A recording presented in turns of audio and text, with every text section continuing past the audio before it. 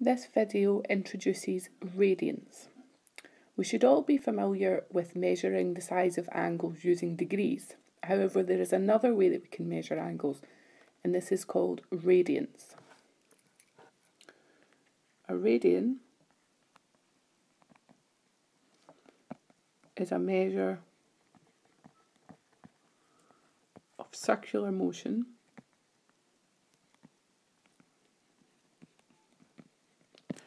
and we can measure angles in this.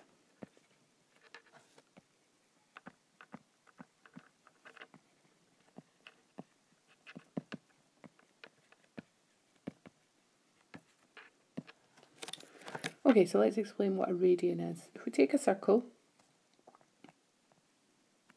so there's a radius.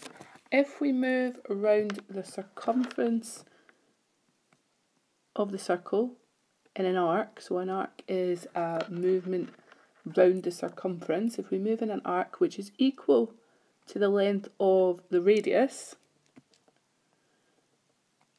this would be another radius here. So this angle in here, okay, so theta would be equal to 1 radian.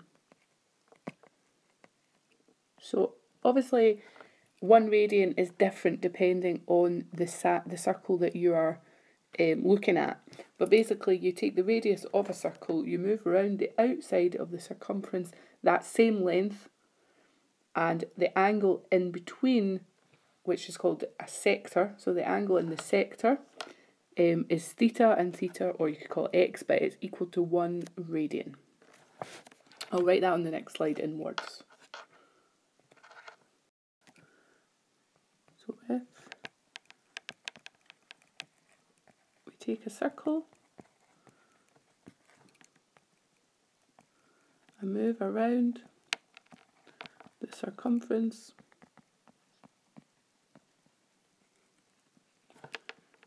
in an arc length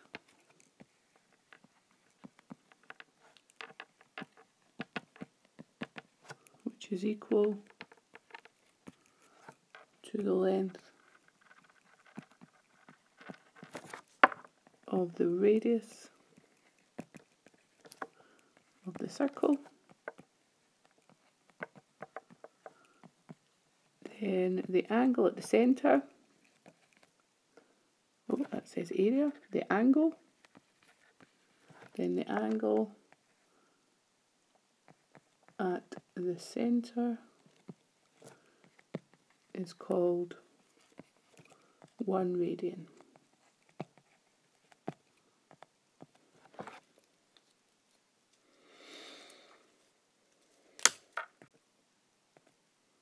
Now, how are we going to relate 1 radian to degrees? Because obviously we know degrees already. We could probably visualise the size of an angle.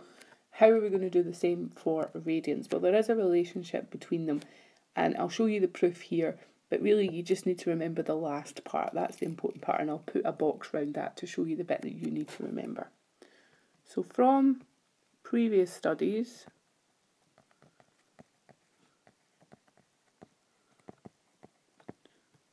we should know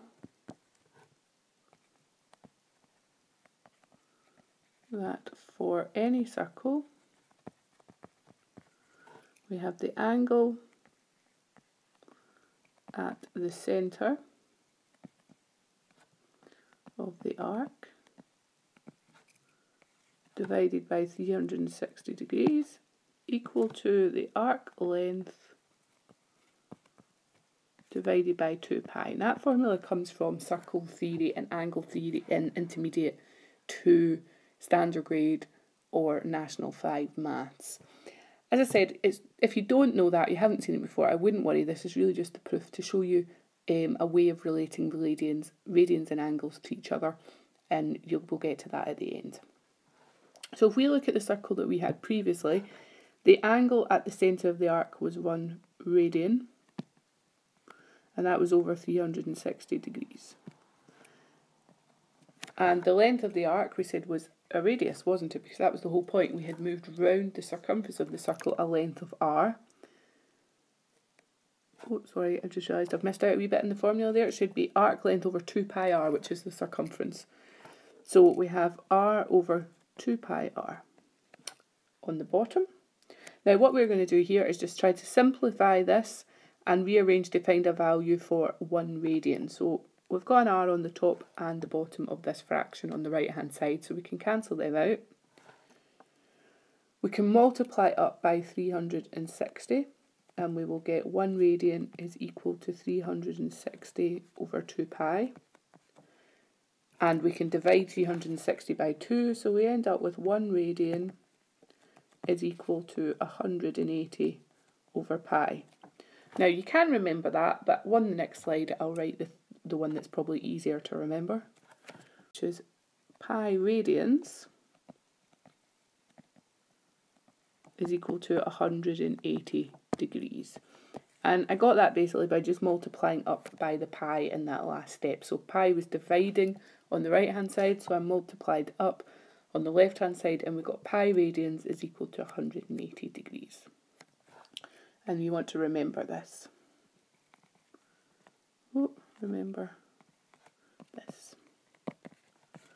Now the reason we want to remember this is because we are going to want to be able to convert between degrees and radians and degrees, and that piece of information will help you to remember that. So the next part of this video is going to be showing you how to convert them. So I'll say that we can convert between degrees and radians, and vice versa, so you can go back the way from radians to degrees as well. So converting degrees to radians.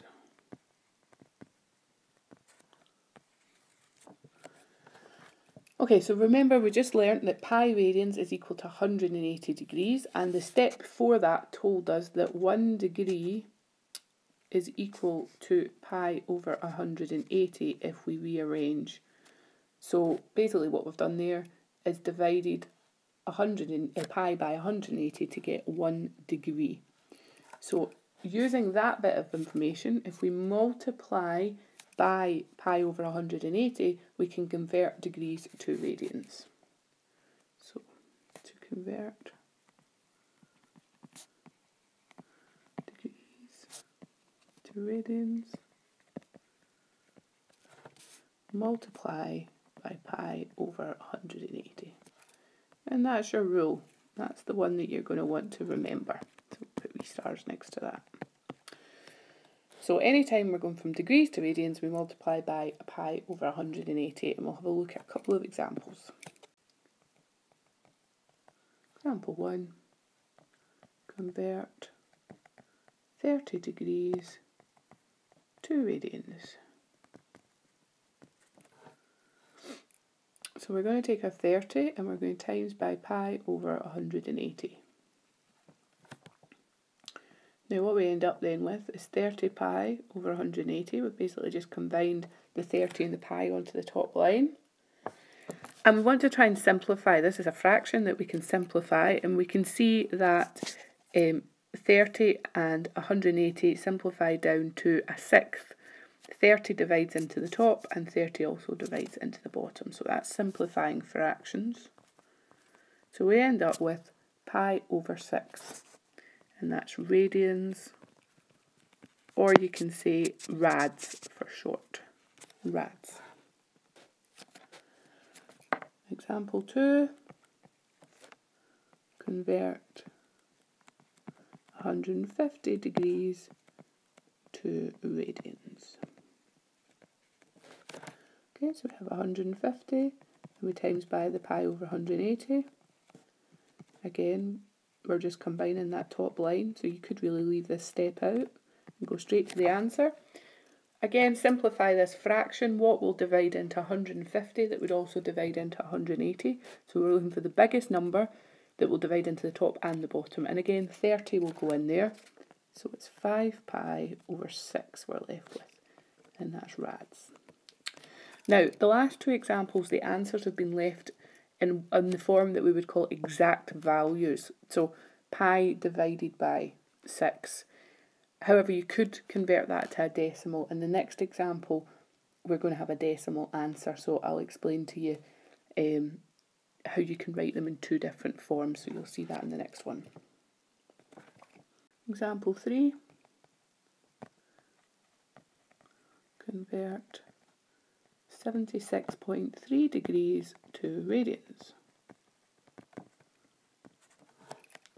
Okay, so we've got 76.3 and we're timesing by pi over 180. Now this time we have to use a calculator, so we need a calculator here. The last one we could do in our head because we could simplify the fraction. But here we can't simplify 76.3 and 180 in any way. So you're just a case of using your calculator. There is a button on your calculator that represents pi. You press shift, and then at the bottom, most people, it would have an X10. It's at the bottom of your calculator in the very middle bottom line. Some other people, it might say EXP. It will depend on your calculator. So you would do 76.3 times this shift times 10, and then divide by 180, and you end up with 1.33 radians or rads. So it's useful to remember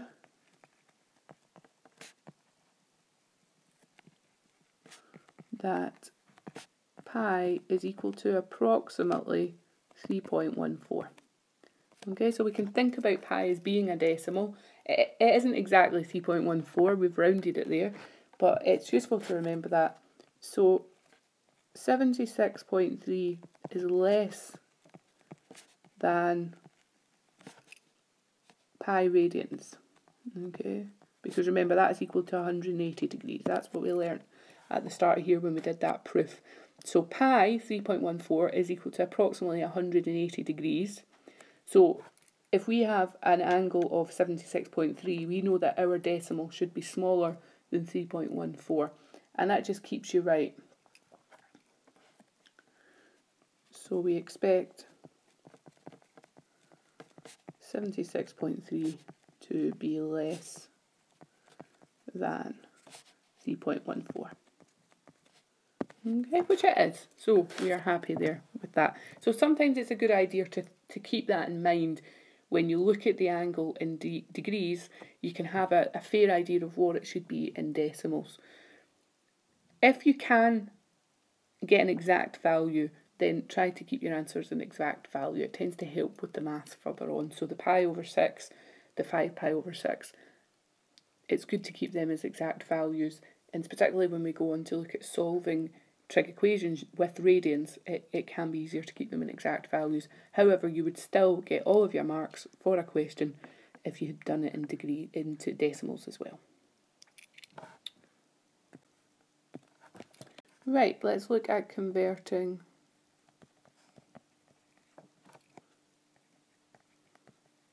radians to degrees now.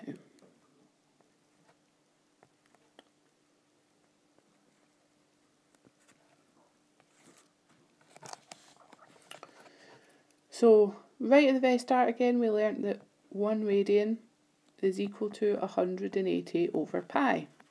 So if we want to convert radians to degrees, we multiply by 180 over pi, and that's our rule this time. And what you might have noticed is that basically that's just that fraction turned upside down. So we multiply by pi over 180 to go from degrees to radians, and we turn the fraction upside down to get 180 over pi, and we multiply by that if we're going from radians to degrees. There is another way that you can do it, and basically we talked about it before. We said it at the end of the last slide that pi radians is equal to 180 degrees. So however, it is sometimes easier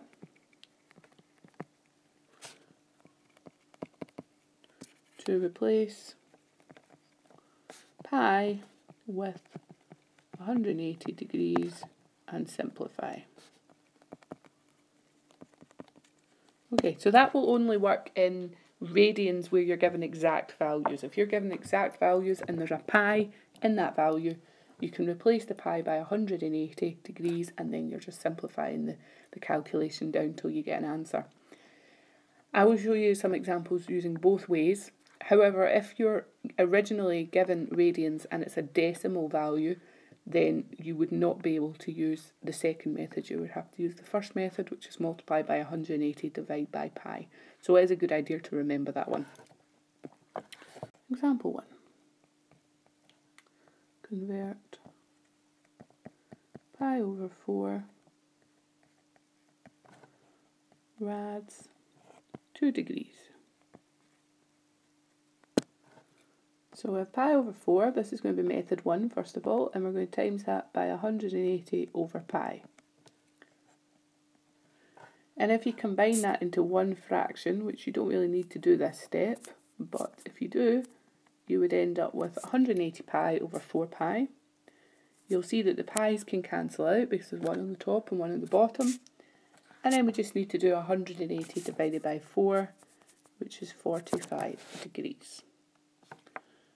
Or if we want to use the second method, we have pi over 4. If we replace the pi with 180, we end up with 180 divided by 4, which is 45. I imagine that you're saying, well, the second version is much simpler. Yes, it is. And as long as there's a pi in the value, go with that method because it is much simpler. Example 2, again, we'll do both versions. Convert 2 pi over 3 rads 2 degrees. So we've got 2 pi over 3 times 180 over pi. So we end up with 360 pi over 3 pi. And the 360 comes from the 2 times 180. The pi's cancel out and we're left with 120 degrees. Or we go for the simpler method, so we have 2 pi over 3, which is 2 times 180 over 3 if we replace the pi. So we end up with 120 degrees again. So you should get the answer with both methods, same answer with both methods. Excuse me. And now the last example. Example 3. Convert 0.273 rads 2 degrees. Okay, so this is the example that you cannot replace pi with 180 because there's no pi in the rad value. So we have to use the first method. So we would do 0.273 times 180 over pi. And again, you would need to use your calculator here. And we end up with 15.6 degrees. And that's radians. It's an introduction to radians and it is showing you how you can convert between degrees and radians. For the level of maths that you're studying, you have to be able to deal with radians just as easily as dealing with degrees, because you're going to be looking at the graphs of trig functions in radians. You're going to be looking at solving trig equations in radians, and they are harder than doing in degrees, but you will get the hang of it. Just bear with it.